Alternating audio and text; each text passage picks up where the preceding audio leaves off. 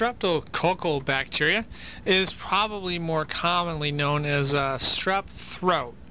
It's a spherical, meaning round or shaped like a ball, gram-shaped bacteria. And it's part of the lactic acid bacteria group. Now, this is different from Staph coli, where Staph coli has grape-like clusters of cells.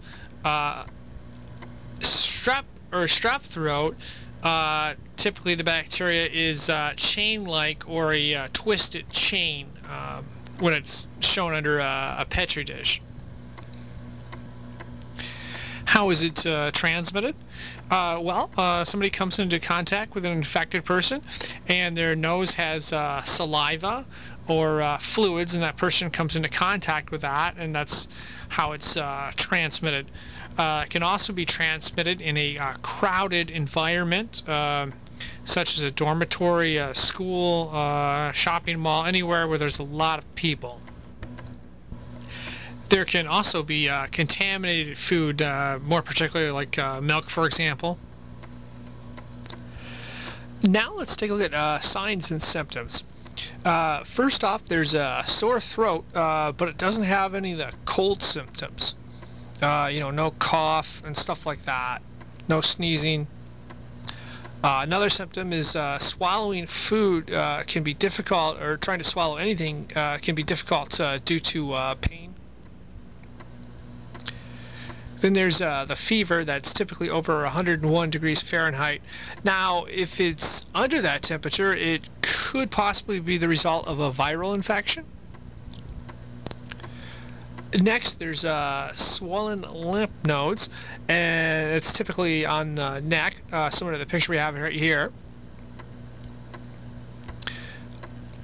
Another sign is white or yellow spots on the throat and the tonsils, similar to the picture we have right here. And then, of course, we've already seen this picture, but there's dark red spots on the throat. Another possibility is, or another sign or symptom is swollen tonsils. Now, keep in mind that this also could be the result of a viral infection. One thing to point out here is that mononucleosis, which is basically known as mono for that's typically common in teenagers, has similar symptoms to strep throat. For diagnosis, one way to do it is to take a swab and stick it in the back of the throat, and take a swab out of there and stick it in a culture dish and test that out, and if it looks something like this in the picture where you see these strains here, the strep strains, then it's definitely strep throat. Another way is to simply just look for signs and look at the signs and symptoms that we covered earlier. Now, the signs and symptoms are a little bit tricky with this.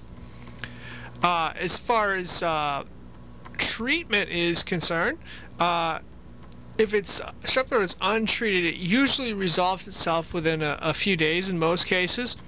Now, if you use antibiotics, that can shorten that to less than or equal to around 1 day. Some antibiotics, like in the U.S., are penicillin 5 or penicillin V, and then there's amoxicillin. Now, one thing to note is that the Streptococcal genus is comprised of over 50 species. That's what's been researched so far, and that may cause other things other than strep throat, such as pink eye, meningitis, bacterial pneumonia,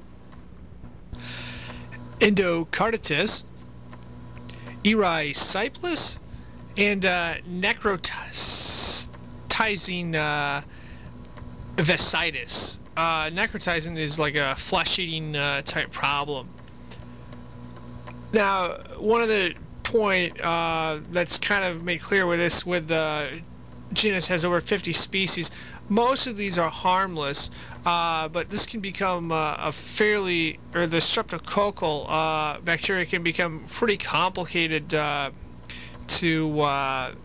classify. And if you look at this classification here I found online, you'll notice there's a lot of different ways it can go, different possibilities and stuff. But this is just to give you kind of an overview of the bacteria there. And that pretty much wraps up our video here. Thank you for watching.